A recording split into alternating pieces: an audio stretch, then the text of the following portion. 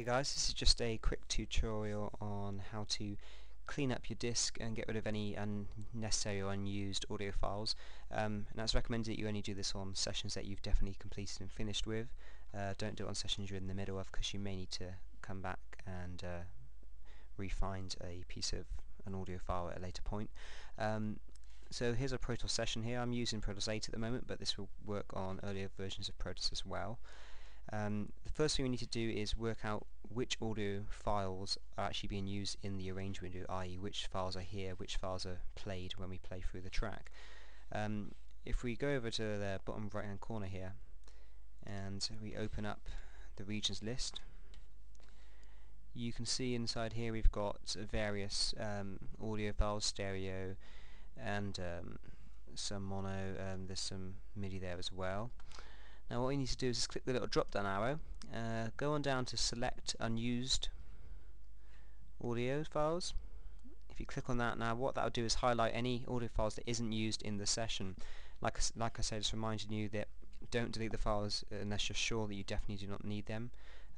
Once you've selected the files like that, we go back onto the drop down menu, we click clear, and you can either remove them, which is remove from this session here. However, we want to clear up some space on the hard drive, so we need to remove it from the entire hard drive. So if you click delete and I want to say yes, you can also hold the Alt key and click yes, and it would say yes to every repetition of that message.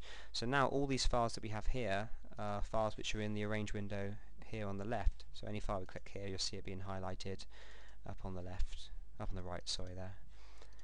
So let's just save that and come out of Pro Tools set. Let's just close that down. Here's the folder which contains those session files. Now if you look inside, we've actually now got just the audio files which belong to that session. We've got the session file itself, fade files, session backups and wave caches. If you need to upload files to a website or an FTP server, the best thing to do is you can delete these three here, or any other files for that matter.